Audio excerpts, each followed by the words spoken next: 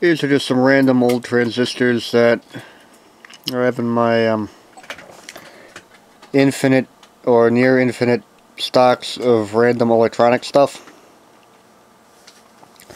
These two are Raytheon CK718s, which are higher performance versions of the CK722, which were, these particular ones were, the CK718 was only really available to, or sold to hearing aid manufacturers that were not commercially available, really, to the general public or general commercial applications.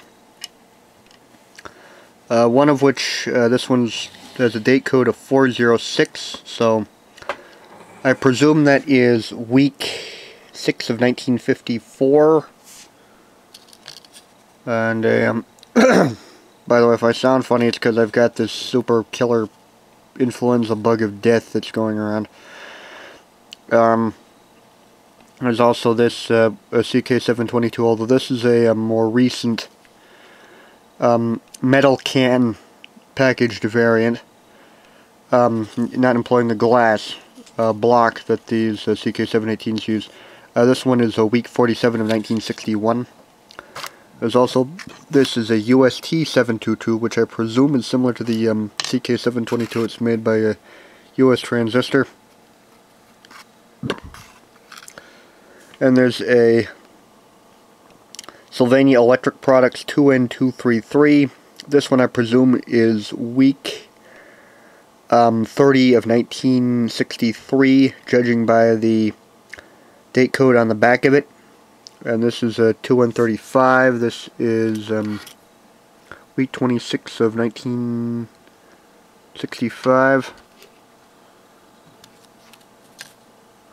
There's this, which is actually a fairly rare transistor once I looked it up. Or that's something I found upon looking it up. It's a Western Electric 3N22. This particular example is week 13 of 1957. It's a tetrode transistor.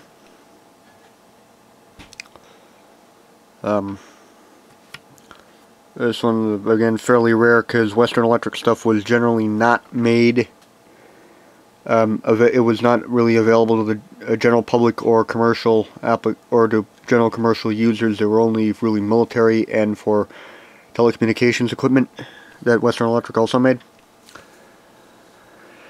There's a pair of Raytheon transistors dated 1961. One RAY035 and an RAY014. Week 26 of 1961 and week 21 of 1961. And there's these, which are General Electric 2N107s. Those are PNP germanium transistors, as are these 2N404s, but these ones have a much higher gain. These 2N107s typically measure between about 45 and 65 or thereabouts. These, not counting the diode, obviously, these typically have gains of about 150 or thereabouts, at least. There's this, it's a, I don't know if that's general, or don't know if that's General Instruments, A0201232. It's probably week 32 of either 1962 or 1972. And there's this, another General Electric transistor from week 17 of 1961, dated 014. Don't really have a recognizable part number. I think this is also a PNP transistor, so it's probably germanium. Just, but there's a code stamped into it, 4G, 1C, and D. The other metal can transistors also have that, and that information can be provided on request. Just say so in the comments if you want to know what they are, and might be able to date them from that. This is General Electric 2N123. I'm guessing week 13 of 1957. And there's another one. Come on, focus. Thank you.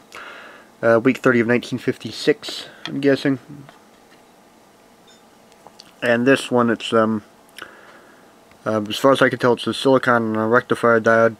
made by International Rectifier, part number 2E4. What's really noteworthy about this is the somewhat unusual packaging style. It's a metal disc with a lead welded onto it, and there's another lead coming out the top of it, and a epoxy blob. So, somewhat unusual.